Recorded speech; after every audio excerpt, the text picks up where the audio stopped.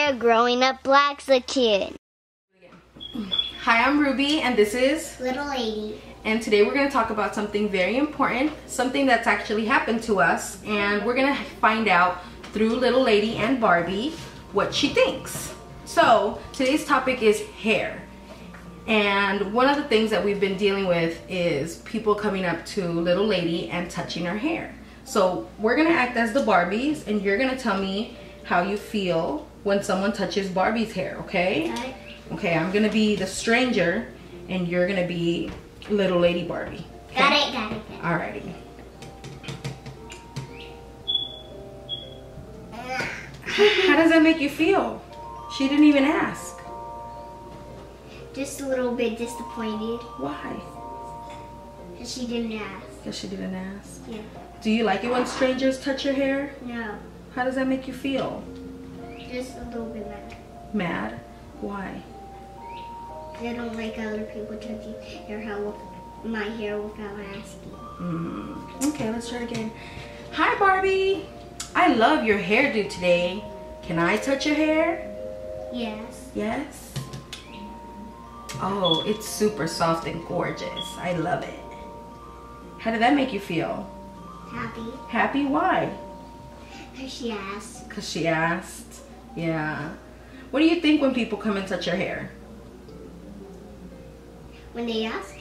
When they don't ask, or when they ask. How does it make you feel? Do you think it's weird? Yeah. Or how does it make you feel? Tell me. It makes me feel weird, like something else is touching my head. Oh. Do you think that people ask little man to touch his hair? No. Why do you think? Because it's short. Because it's short. And yours is? Big. Big and long? Yeah. What else? What else do people say about your hair? Can you tell me? Tell me what people say about your hair through Barbie. They love it. Use your Barbie. Tell me. They love it. They love it? And they like it because it's soft. Oh, can you touch my hair and tell me what you think? Please may I touch your hair? Yes, thank you for asking. Oh, what do you think about my hair? It's soft and I like your hairdo. Oh, you like my hairdo? Do you think that when people touch your hair, that you want to touch their hair too? I'm too short. I can't reach big people. But what if only big people ask to touch your hair? Yes. Not little one? Not little people? Not little people. Not kids? Kids don't ask to touch your hair? No? Okay. Sometimes my friends do. Sometimes your friends do. They ask? They ask. Do they ask you? But sometimes they don't. Oh, and how does that make you feel? Just weird. Why? Because. So if a kid touched your hair and they asked, do you want to ask to touch their hair? Yes. Yeah?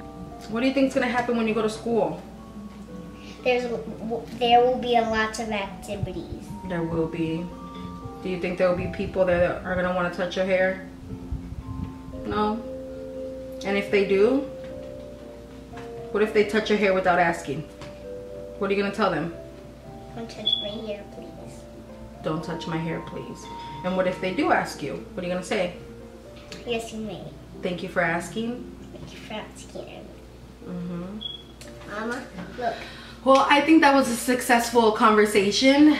Do you guys get that with your kids, or do you get that with yourself, having mixed hair or different types of hair, even different colored hair? Mama. Yeah? My Barbie said purple hair.